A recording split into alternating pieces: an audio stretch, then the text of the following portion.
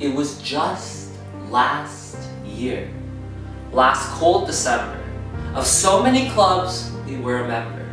Part of school societies like debate and prefect should have made us realize and reflect on how lucky we were to participate after school in activities and events, things that everyone called cool.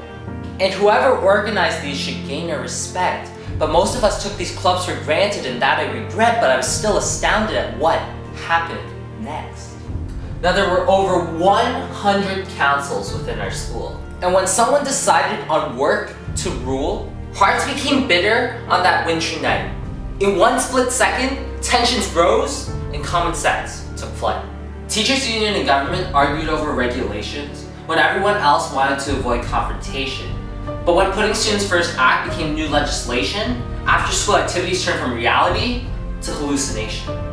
The teachers' union decided to challenge this violation. But the situation just became increasingly dire, and with teachers on strike, parents rushed to find daycare for hire. Now I have to admit, I didn't know who to support. Was I to choose the union or the government? Until one day I noticed, both fell short. Because we couldn't make our case in court or play our sports. We were denied our retort as the last resort. As students, there's no doubt that we should formulate our own opinion.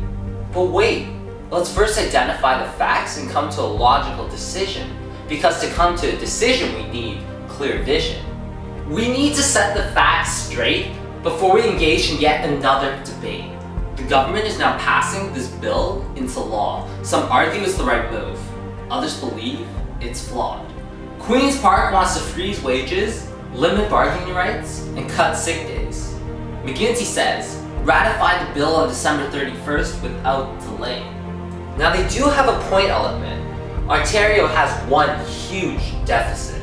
Cuts are needed, and we have to bear in mind.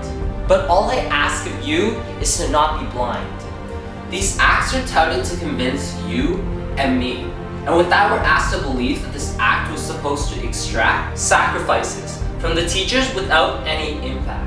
As we get back on our feet from a nasty financial fall, let's not take our eye off the ball. There has to be another way to save $2 billion without shortchanging tomorrow's scholars. So is the government really putting students first?